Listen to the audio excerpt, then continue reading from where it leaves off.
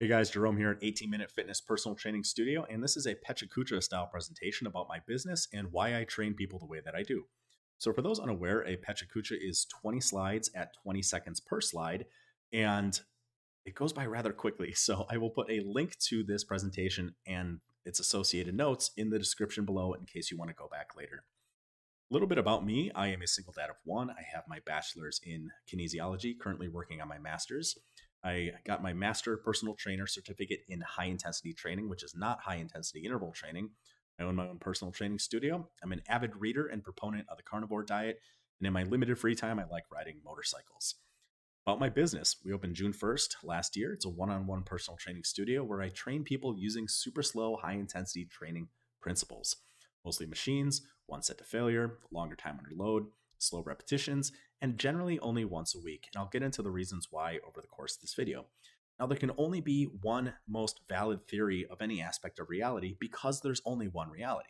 No two theories can be equally valid because they by necessity contain contradictory information, and contradictions cannot exist in reality. So there's only one best way to diet, there's only one best way to train, there's only one best theory of physics. The purpose of exercise is to safely, effectively, and efficiently overload the targeted musculature to elicit the compensatory response of the 5 general trainable factors of functional ability: strength, cardiovascular fitness, flexibility, joint composition, and body composition. And I refuse to compromise on safety in attempts to improve those latter conditions. Now, there's a lot of scientific support for this style of training.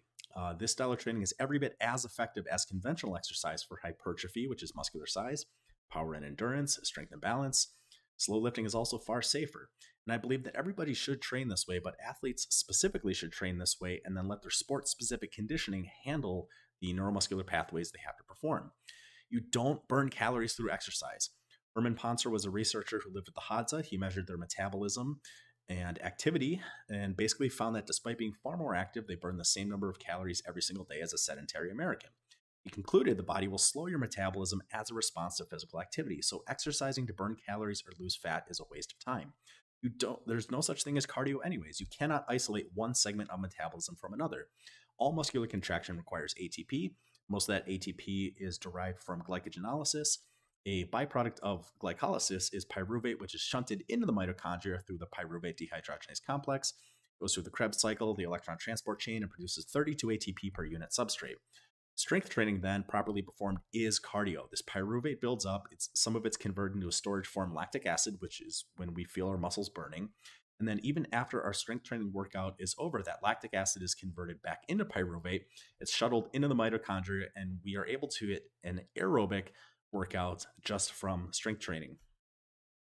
Why do I recommend slow repetitions? Well, it allows for far more control and better form. Lifting slowly produces more torque, which is more tension, according to the force velocity curve. It's less peak force generation, so it's a lot safer for your joints. And Fisher and all found that explosive movements are not recommended as they present a higher injury risk and no greater benefit than slow controlled weight training.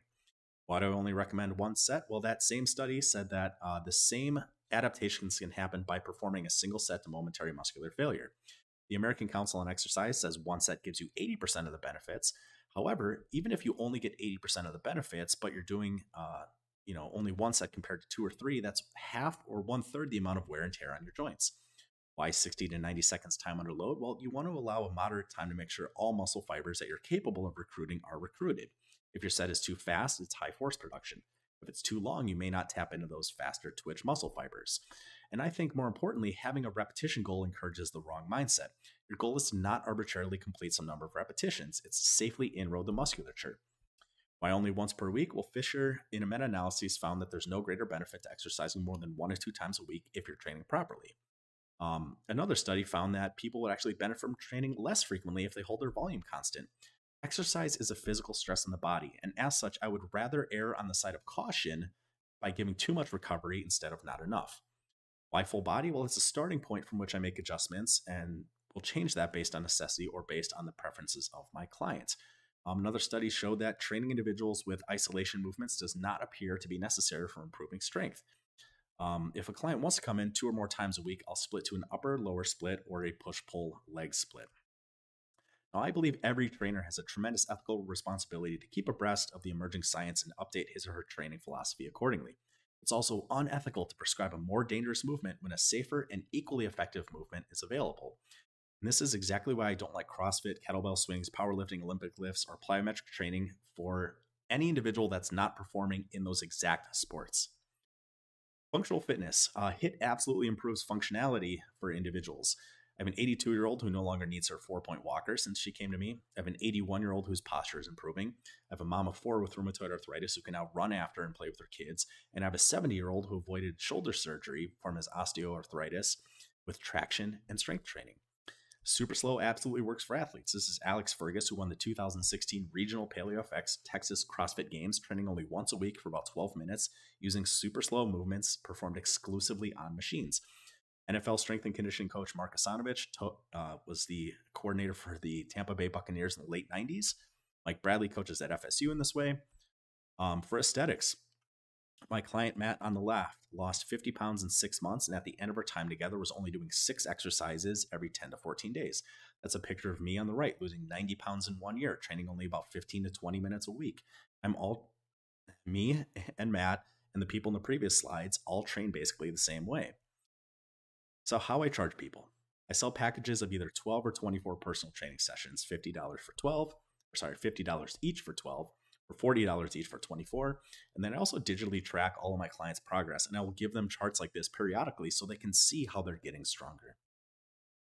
Thanks for listening this far. There's my personal YouTube account, Jerome Armstrong, my business YouTube channel, 18-Minute Fitness, my website, 18minute.fitness, facebook.com/18minutefitness, and finally 18minutefitness@gmail.com. If you've made it this far, thank you for listening, and I will check in with you guys soon.